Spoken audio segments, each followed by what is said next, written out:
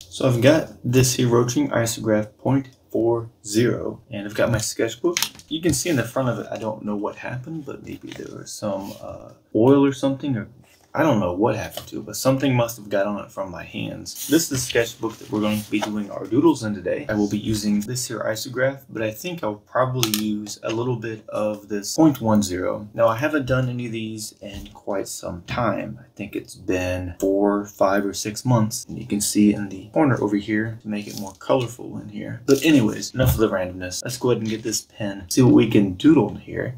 I have no plans of what I want to make, really anything that's going through my mind of anything that I have in particular to draw. Maybe I can get something good for, like a thumbnail or something. Close up, people can see where I'm like what are the thumbnails people usually do with trying to focus on my face? Focus. Is it possible? I don't think it will. I'm gonna try one more time. What if I get my face very close to it? Does that work?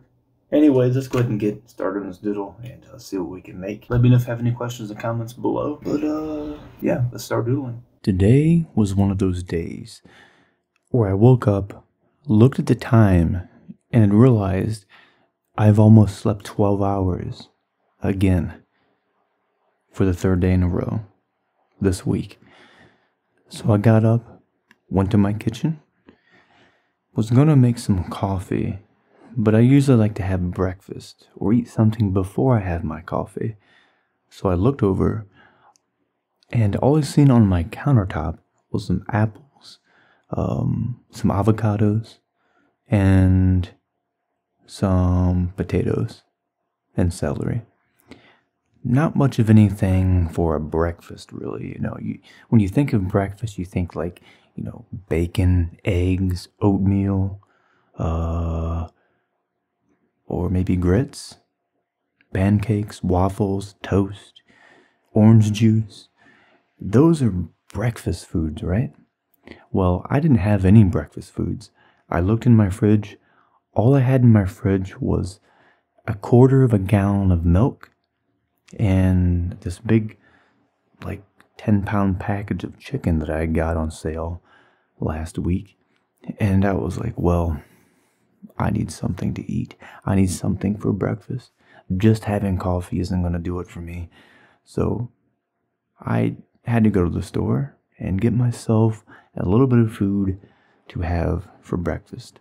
And I went and bought some bananas, some grape tomatoes, some sweet potatoes, some more milk, water, and I didn't buy any actual breakfast stuff because where I went, everything was too expensive. I was going to buy it somewhere else, and I saw the price was double of where I could get it anywhere else.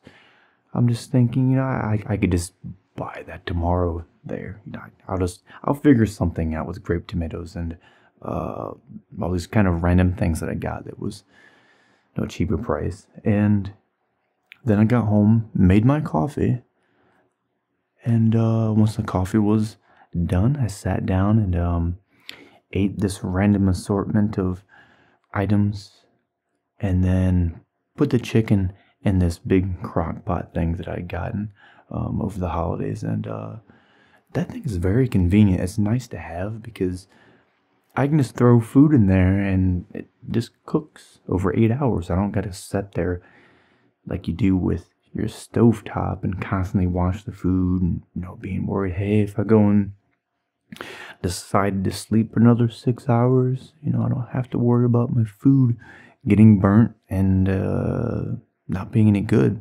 So now I can just put food in the crock pot and just it comes out so good. Right now I have chicken that's being cooking, and it's going to be delicious.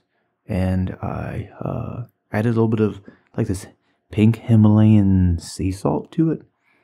And I was going to get this iodized salt, but I don't know why, but you would think it would be just salt, iodized, but they've got all this weird stuff added to it, and it's like, why are they adding this stuff that's like almost like sugar into salt? What is going on? I just want salt. But anyways, I got a couple of things for breakfast, started making some food, and then I sat down and started on this doodle because I have not done a time-lapse drawing in quite a long time. And I haven't really done much with video editing in a while. Had to remember a lot of things, had to reteach myself a lot of things that I just completely forgot about. And so now here I am back to doing some time-lapse doodles. And that's a little bit of how my day started. Nothing too exciting. I mean, there's not a whole lot of exciting things that really happen in my day-to-day life, other than the millions and millions of random thoughts that I have about completely random things.